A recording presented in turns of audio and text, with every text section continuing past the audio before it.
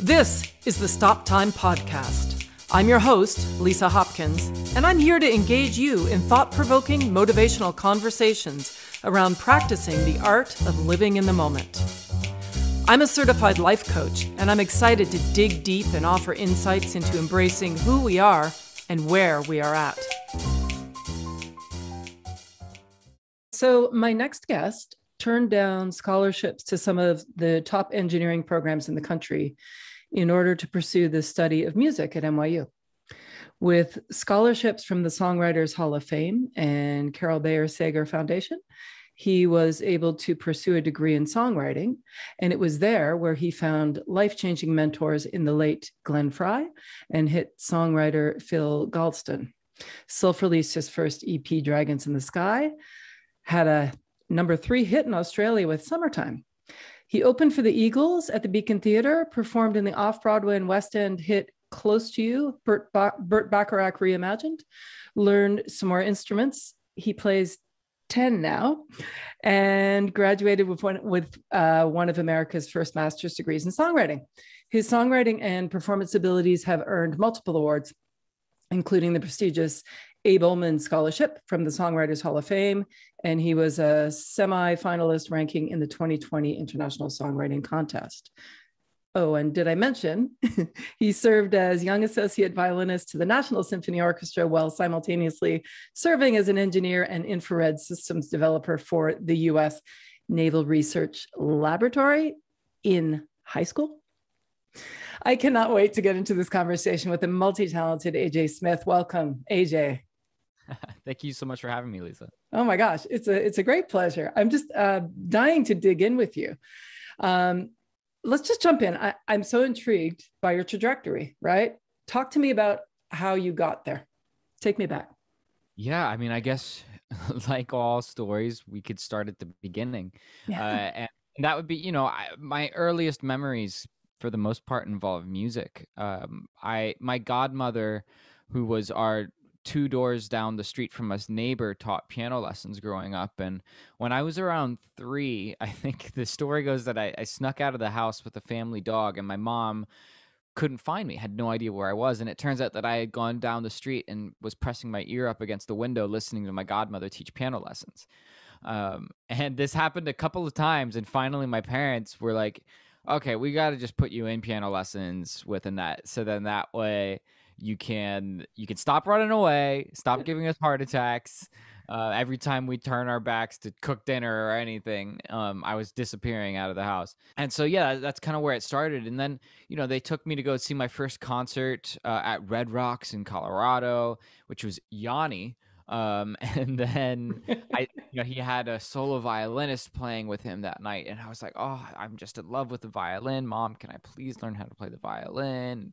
As a kid, you have no idea what lessons cost or anything like that, right? You're just like, I want to do it. And then the parents kind of figure it out. And so my mom figured it out and found me a violin teacher. And I ended up fiddling in a bluegrass band and all of these different things. And then, going on to play violin as a young associate to the National Symphony. But I think behind all of that, I always wanted to write songs, not just compose. I was composing ever since I was like 6 or 7 in my little composition notebooks.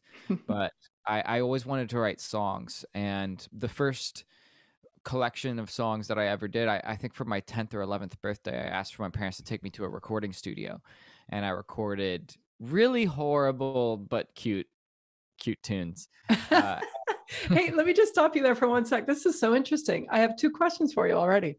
Yeah. One is I have this image of you running away to hear your godmother teaching. What was it about the music? Was there any element of, I wonder what she's doing, or was it the music itself? What drew you? Yeah, I mean, I always loved the sound of the piano, and I was actually just going through some home videos that my dad sent.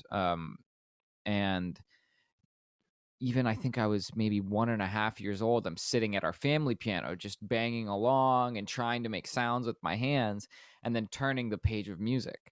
And I think I was just so intrigued and curious. How do you make this piano sound like what my godmother was playing, what her students were playing, where it actually made sense. How do you read what's on the page? Maybe I wasn't fully connecting those dots yet, but I mean, some of those dots were getting created. I knew that was music that then I'm supposed to do something with on the piano, and I just hadn't, and I wanted to figure that out. I wanted to know what that language was.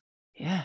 You know what stands out to me is that as you were saying that, it sounds like the perfect sort of intersection of head and heart. Head first, like when I think about you as being having this proclivity for engineering, right? For how things work, and it sounds like there was a big element of that first. Like, how is that happening? Not only do I love that thing that's being created, but how is it being created, right?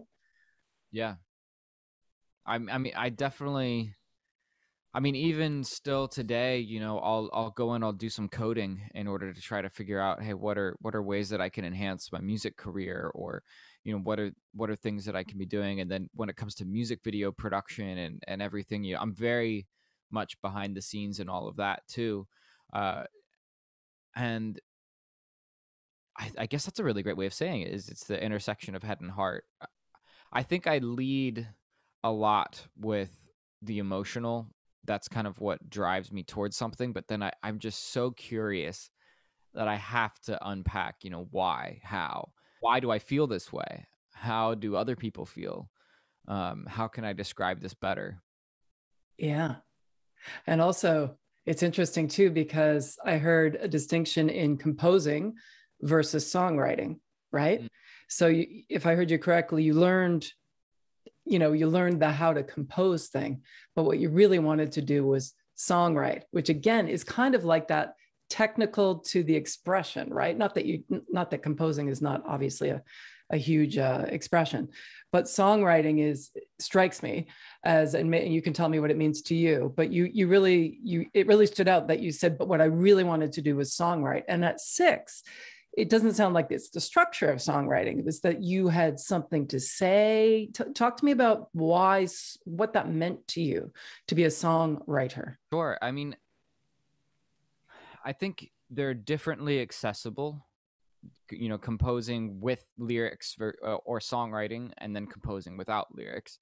And when I'm composing or songwriting with lyrics, I feel like I'm able to make the emotional connection a bit more accessible, where I can actually more directly speak to my audience, whoever that is, and really try to use more tools in the toolbox. It's not just the musical language, it's also the lyrical spoken language. So I've always been really drawn to that. I studied film scoring at NYU, and I always loved writing instrumental music, but I feel as though I was more effective in connecting with people when I was able to find the right lyric. Because just like music, you're trying to write almost an emotional feeling, or express something that way in a way that's maybe not been done before. With songwriting, you're doing that, but then you're also trying to write a lyric and express something that in a way that hasn't been said before as well, which it's such a unique challenge that maybe not all songwriters think about it that way, but that's how I think about it. Yeah, no, for sure. And connection reads loud and clear, right? I mean, that makes sense. Talk to me about what connection means to you, because for different people, it means different things. So when you're going into a place of writing a lyric, is it for you about expressing something of yourself, or is it about connecting by sharing and sort of, as I do as a coach, like opening, holding space for the opportunity to reflect on this by, I don't know, being vulnerable? Is it more of a, there's so many different ways you could go, right? How does that show up for you? I mean, for me, I love connecting through specific intention.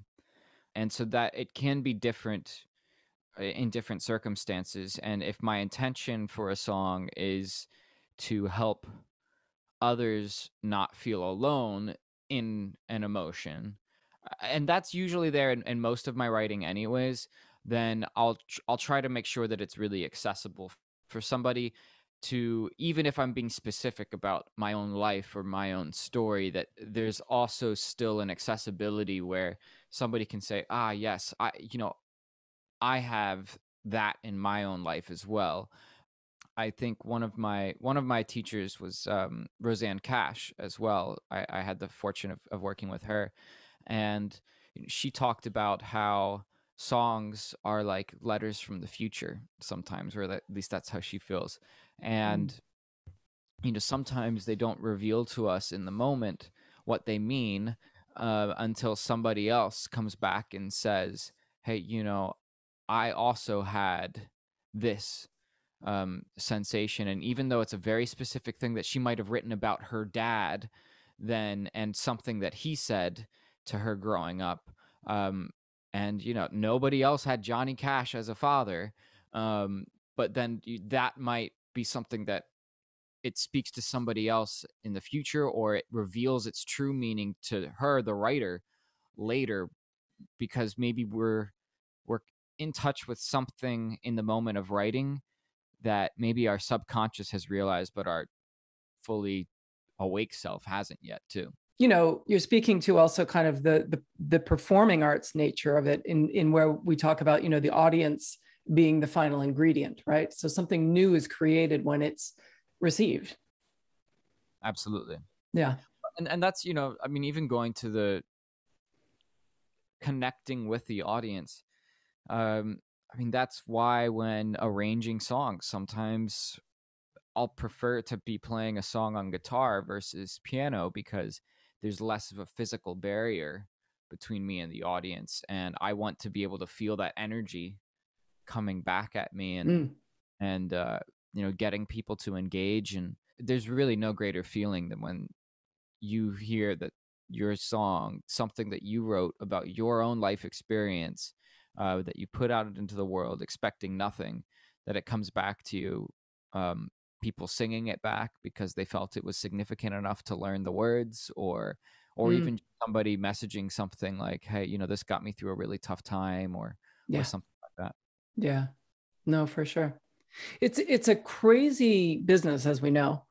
And there are so many associated limiting beliefs about how you're supposed to do it, right? Or, I'm sure that conjures all sorts of things in your head. How are you affected or not affected, or how do you navigate those things? What are the things that sort of scream loud in your head that you don't want to listen to, things that you follow? What comes up for you?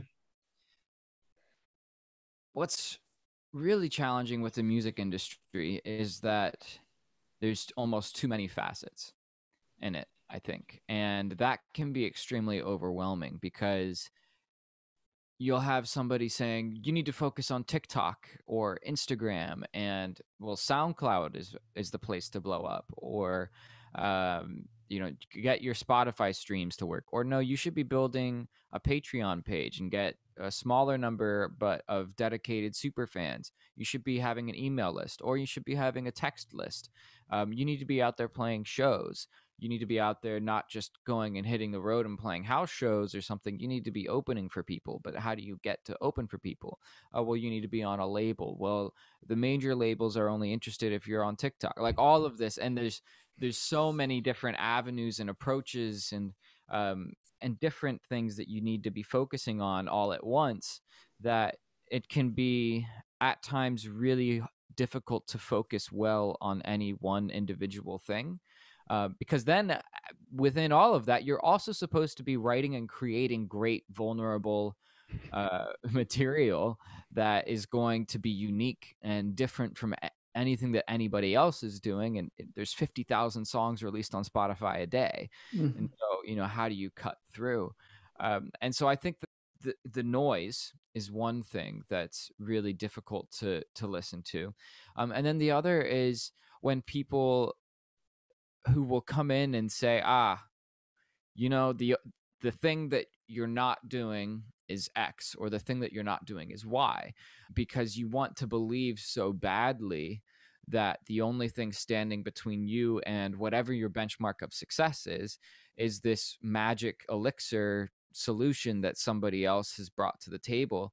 And it can be really damaging to self-confidence and faith in oneself when you listen to that. Yeah. But it's hard not to listen to that because it's such a complex, multifaceted industry. Yeah, no, 100%. And it's interesting though, because you are so multifaceted yourself. It's true. I mean, I think that's an absolute true statement that, there's just so much going on. Right. And it, we all wish we knew the secret elixir or whatever. But you, with this sort of natural propensity to be able to do that, do you come down on yourself by saying, I should be able to do this? Like, do you have higher expectations on yourself?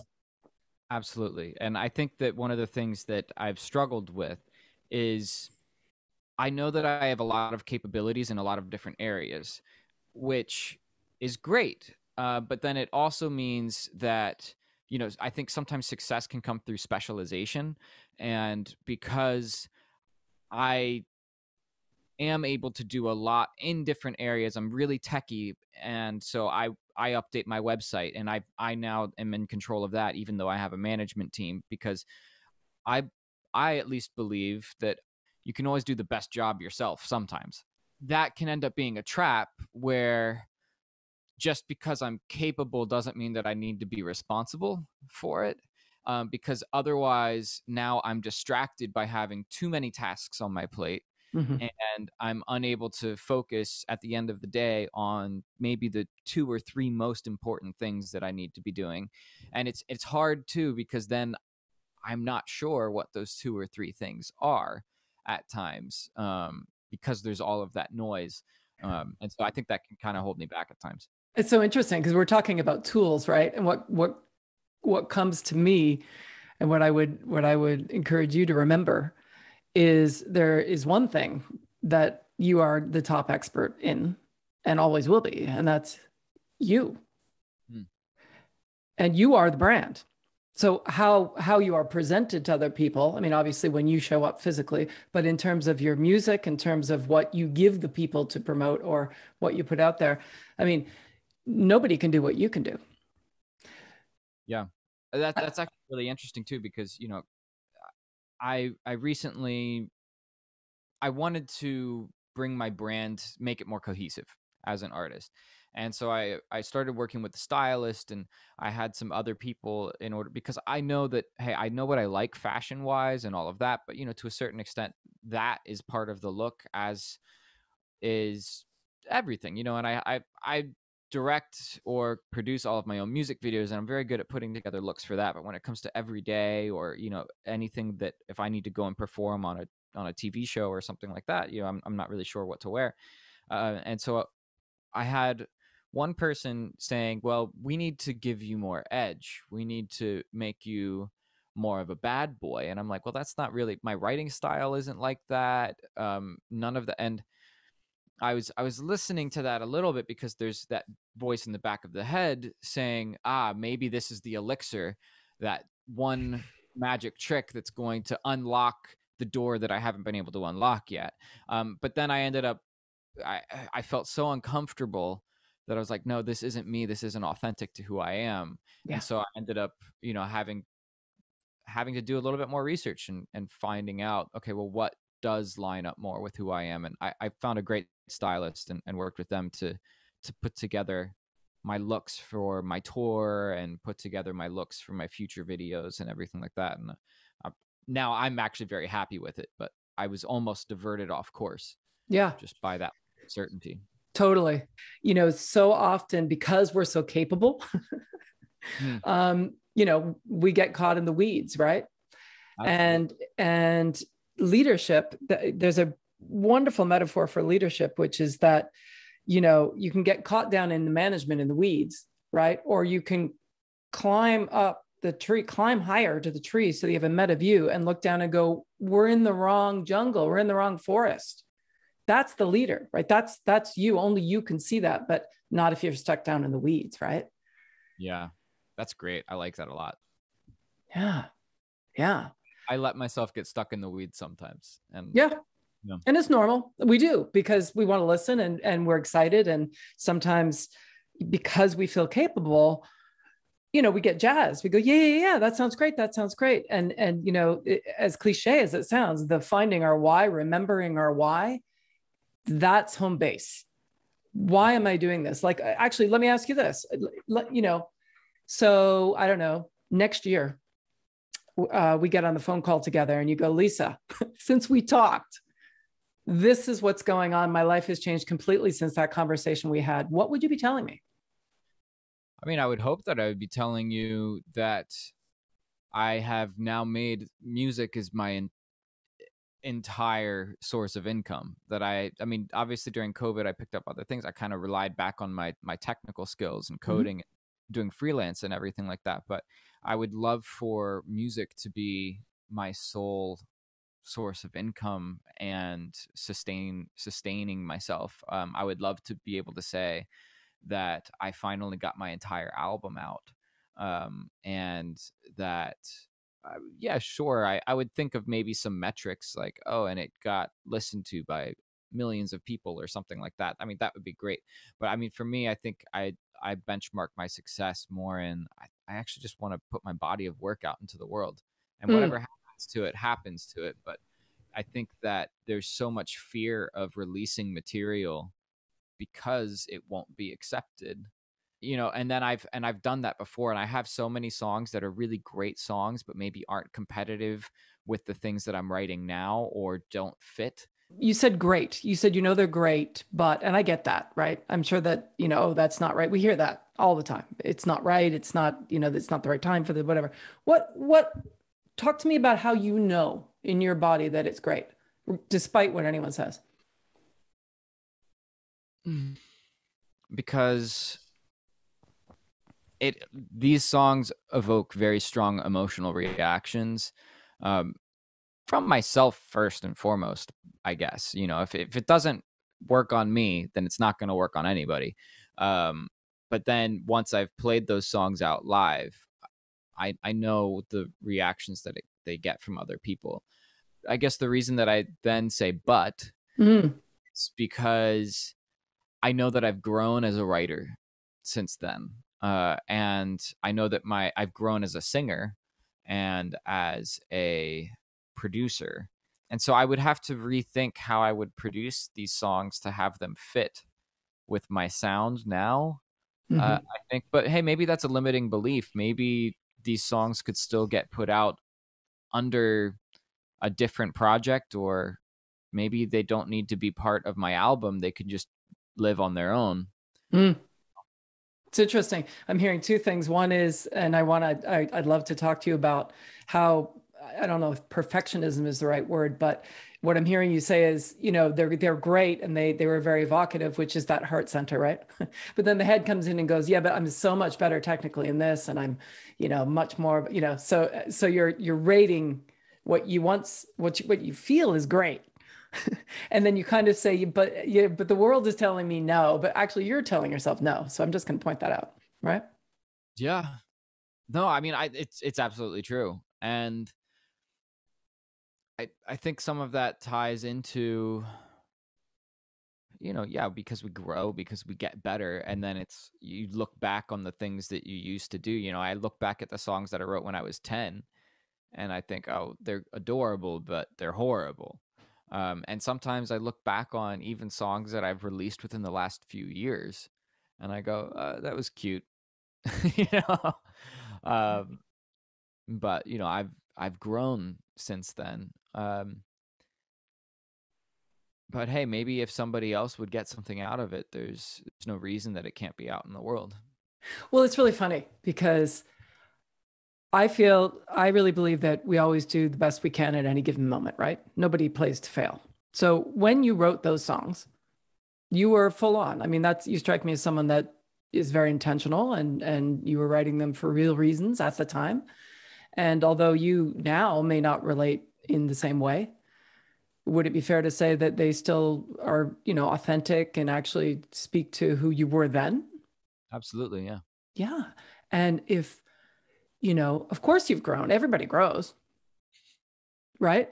Uh, But it's a part of you, right? And I understand. I mean, obviously, if there are certain things that you were doing during your trajectory that that were cute and were part of a stepping stone towards something else, cool, right? But if there are things out there that you feel really speak to a part of who you are, I encourage you to remember that you're right. I mean, you don't know how that might touch other people in a different stage of their growth. Yeah. No, absolutely. And I actually have played around with the idea of when I'm done with this album, or maybe in between releasing singles for it, to just drop maybe the 3 or 4 most, I think, effective or transformative songs that never got to be put out into the world because I was too afraid to put them out then, and to put them out now and say, hey, this isn't part of this album, but these songs were really important to my growth as a writer and artist, and I hope that you like them. What a gift that would be, right? I think so. I mean, it would be a gift myself to a certain extent, to just say, hey, you know what? These songs are out and you did it. Yeah. What's your Achilles heel, would you say? Perfectionism. Okay. 110%. So I was hearing that. Oh yeah, you hit it right on the nail, right on the head. So where does that come from? Well, you could say because of the classical music upbringing, possibly, of needing to practice a part 100 times until you had it perfect, or 1,000 times, or however many times it took. I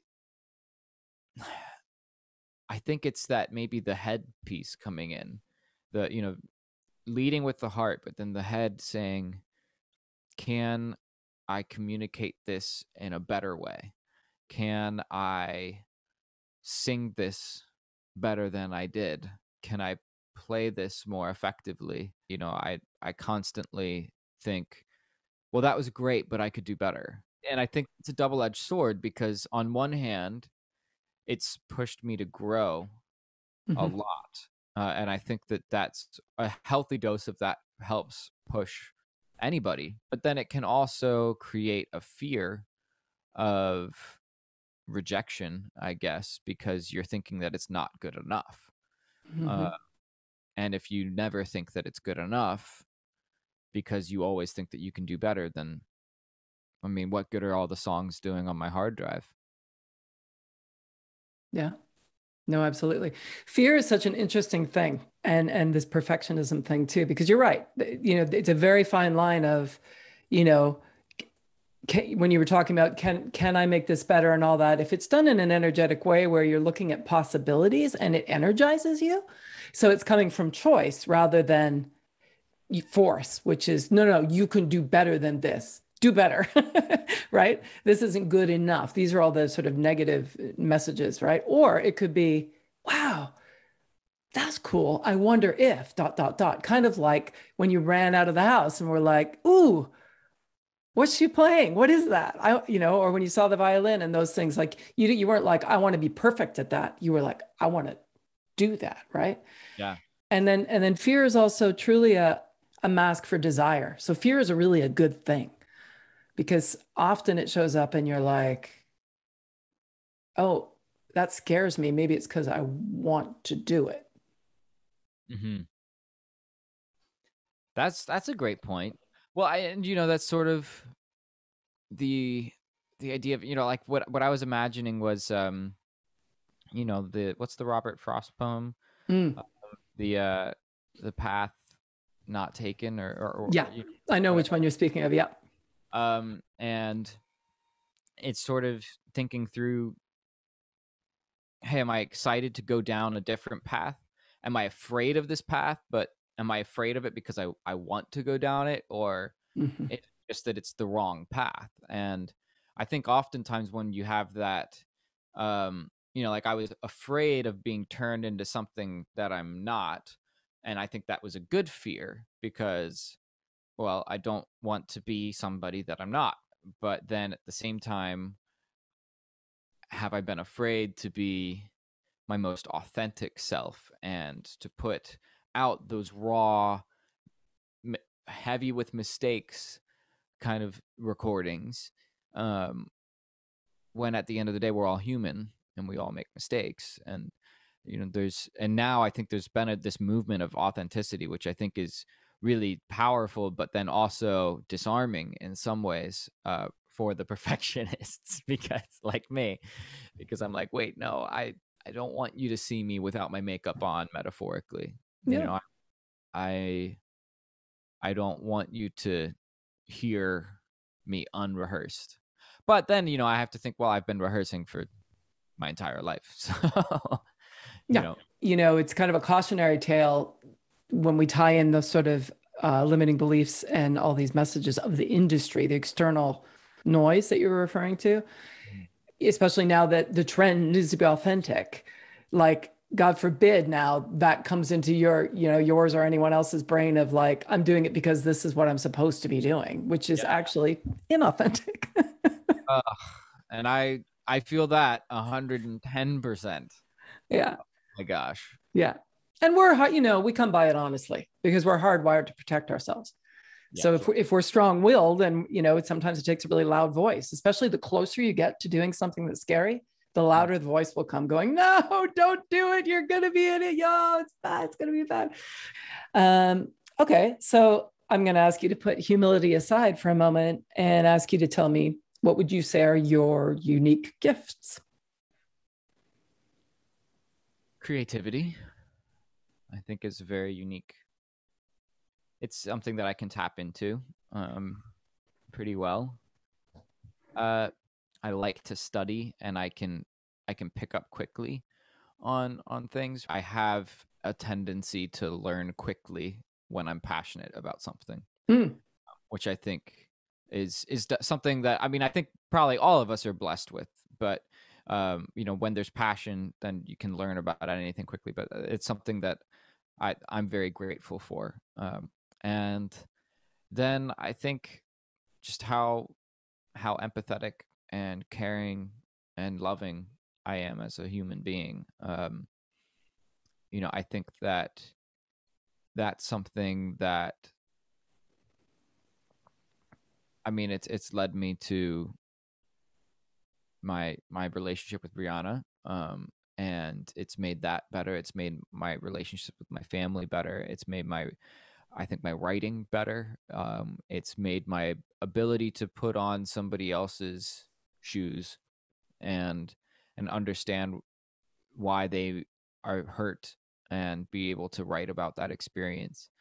It can be a painful thing to really absorb somebody else's emotions and lived experiences, but I think it can also be a necessary thing.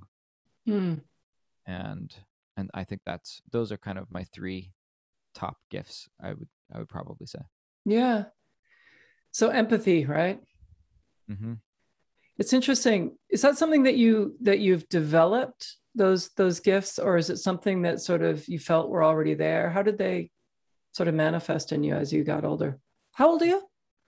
31. 31. Yeah. So I'm just curious to know, like, has anything changed, or what's been the trajectory of those gifts for you, those inner gifts? That's interesting to think about. Well, I think a lot of us are creative when we're young.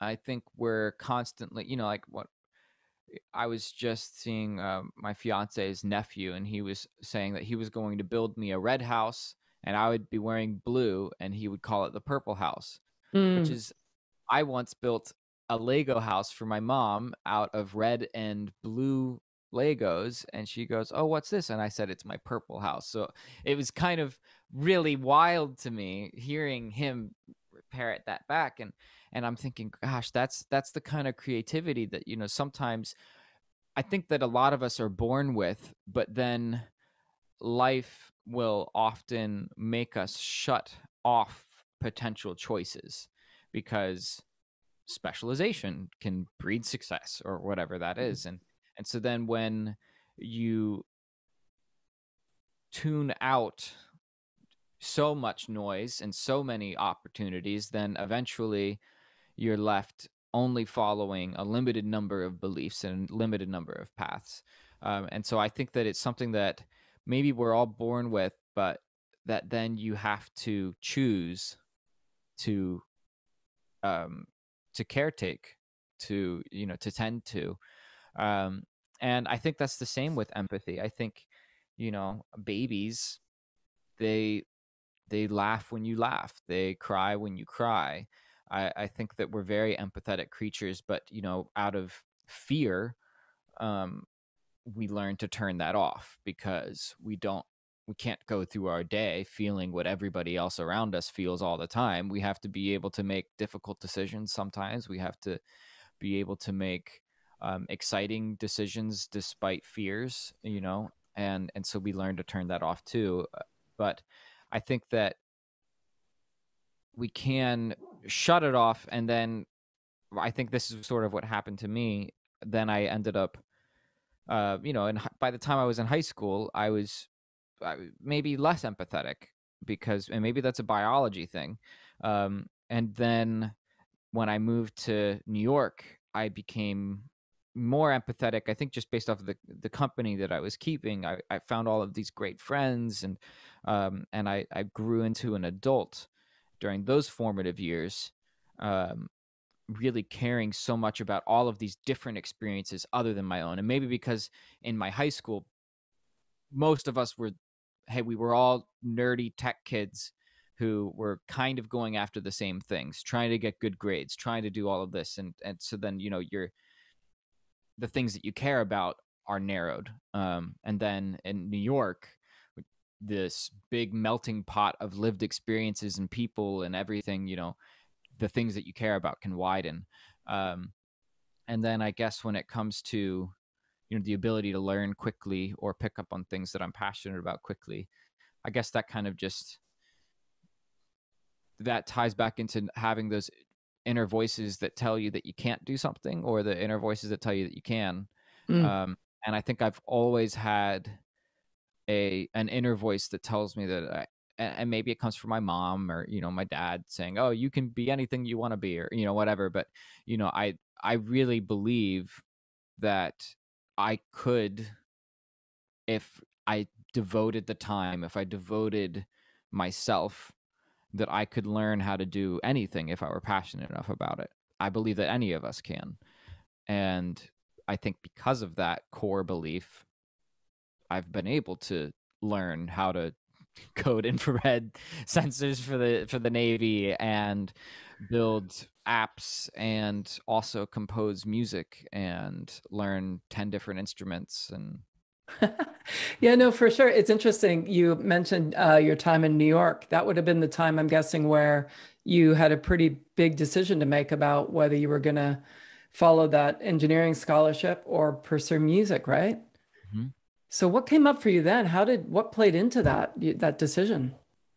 I was sitting on stage, I believe at either the Kennedy Center or one of the other music halls in the DC area. And we were playing the orchestral suites to West Side Story, which is really funny because my fiance Brianna is in the West Side Story movie. And we get to the end of the piece, and it's just so beautiful. And I almost started crying. I actually think I did just start crying on stage, because I had been putting so much pressure on myself to make the right decision, and then the right decision revealed itself to me.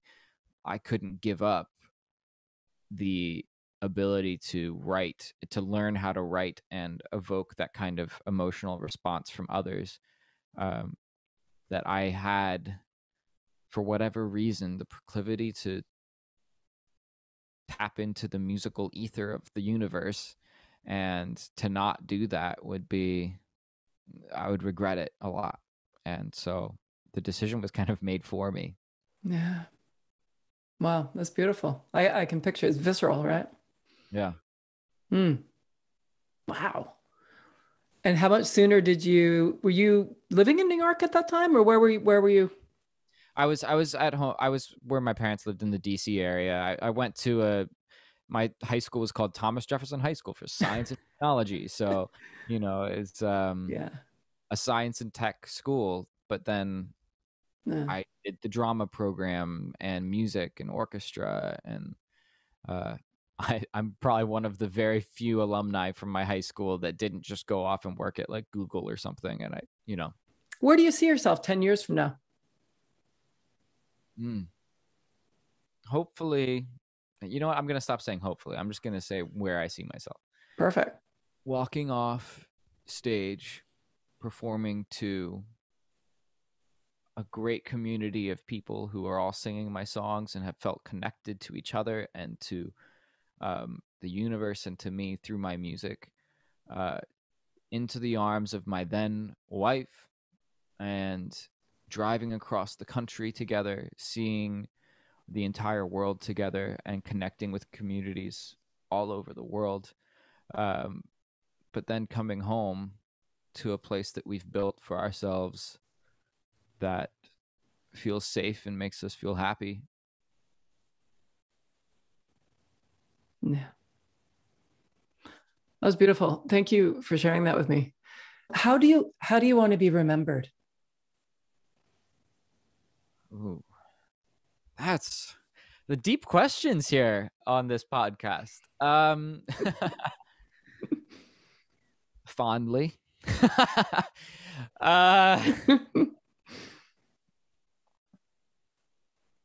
I guess I would like to be remembered fondly, but also I believe as somebody who made an impact greater than themselves. Yet I say this as not somebody who's out there. Like, I just did an interview with Food for Life Global, who feeds people who need it 1 million meals a day. I'm not out here doing that for the world, but hopefully my music can end up, I'm using the gifts that I have to maybe touch that many people's lives, or maybe it's just one singular person that finds hope in my music and they go off and do something fantastic with their life to make something better for the next generation. I want to inspire people. I want them to feel inspired to chase their dreams, because I think there's so many reasons that we tell ourselves and so many reasons that we find in order to not go after what we really want to do. And if I can be a reason for somebody to go and do what they really do want to do, I think that's how I would want to be remembered. Yeah. Absolutely. Hey, can you finish this phrase? Most people think AJ Smith is, but the truth is.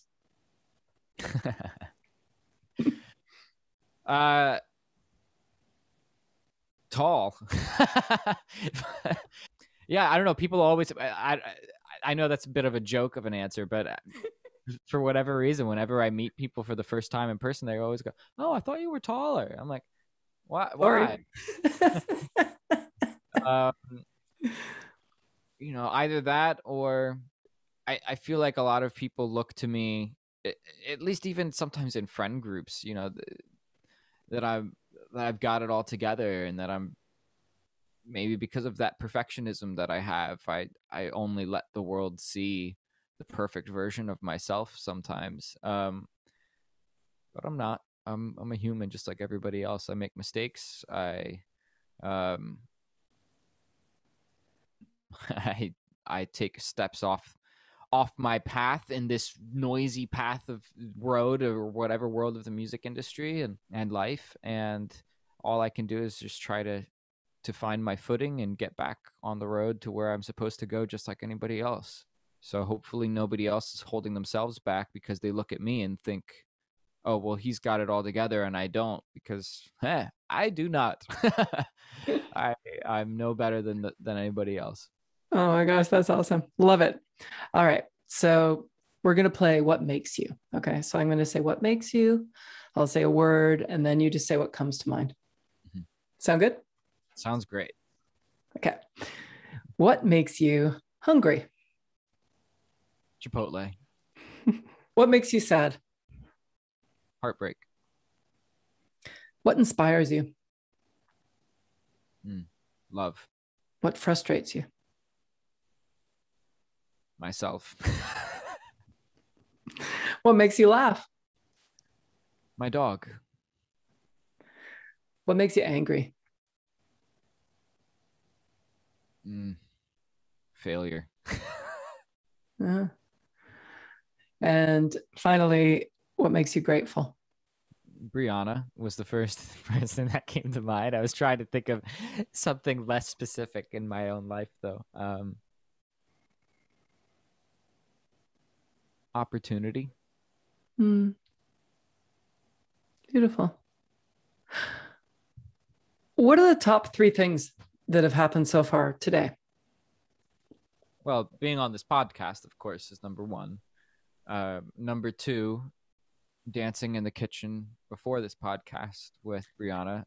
After she got home, we just sometimes the little things in the day. Just go to give her a hug and just kind of slow waltzed for a minute. And then I got the official social media assets for my performance on the Kelly Clarkson show, which is, I'm not sure when this is going to air, but it's April 5th is when I perform on the Kelly Clarkson show. Oh, cool. That'll be fun.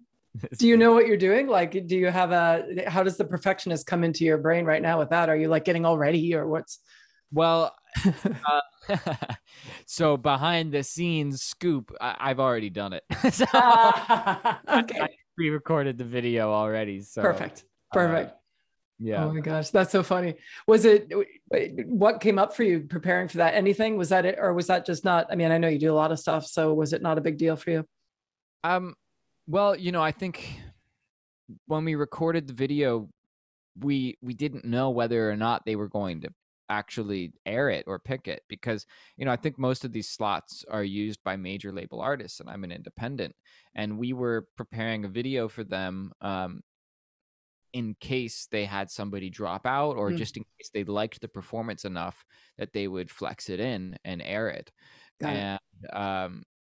So in one way, that was super, it made me feel like I was auditioning and I had to be perfect. But then in another, I also felt as though, hey, you know what, whatever's going to happen happens. I've helped Brianna with enough self-tapes to realize that sometimes it's not about how good of a job you do. It's about how somebody else sees that role being filled.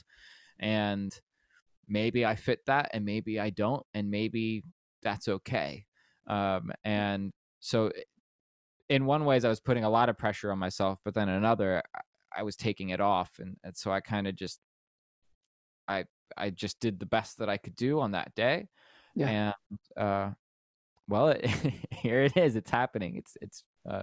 Yeah. There you go. Yeah. So I encourage you to remember that attitude, that mindset seems to work well for you there. Yeah. What are you most looking forward to today, or in life, whatever comes to mind?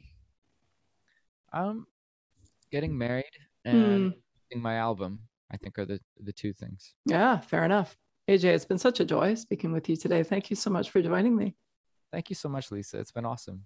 I have been speaking today with AJ Smith. Stay safe and healthy, everyone. And remember to live in the moment.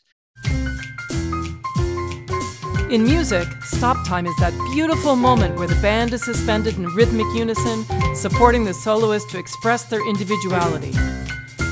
In the moment, I encourage you to take that time and create your own rhythm. Until next time, I'm Lisa Hopkins. Thanks for listening.